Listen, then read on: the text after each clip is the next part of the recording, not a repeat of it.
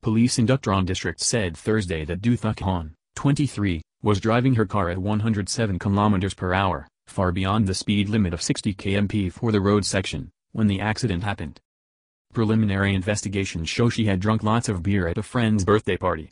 After the party, the woman drove 5 of her friends home. As the car sped on National Highway 20, she lost control and hit a motorbike driven by Nguyen Van Huy, 30, moving in the same direction. The car then crashed a sidewalk and hit a tree before overturning in the middle of the road. 3 of her 5 friends in the car died on the spot while Han and the other 2 suffered serious injuries and were rushed to local hospital for treatment. The motorbike driver, Huy, was also injured and hospitalized. Nguyen Van Huy, head of Traffic Safety Committee in Duc Trong, said breath tests on Han showed 1.108 milligrams per liter. The alcohol level allowed for car drivers in Vietnam is 0, and for motorbike drivers, up to 0.25 milligrams per liter. Investigations are ongoing even as police wait to get testimony from Han, who's still in the hospital.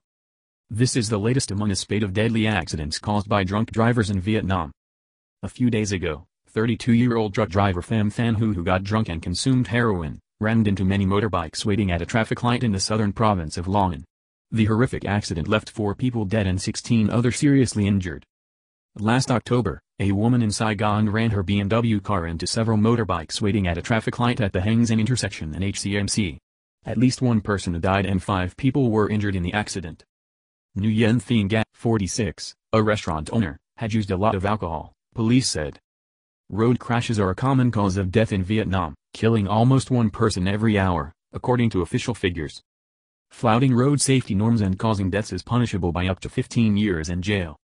The video is sponsored by Ciantronic.com.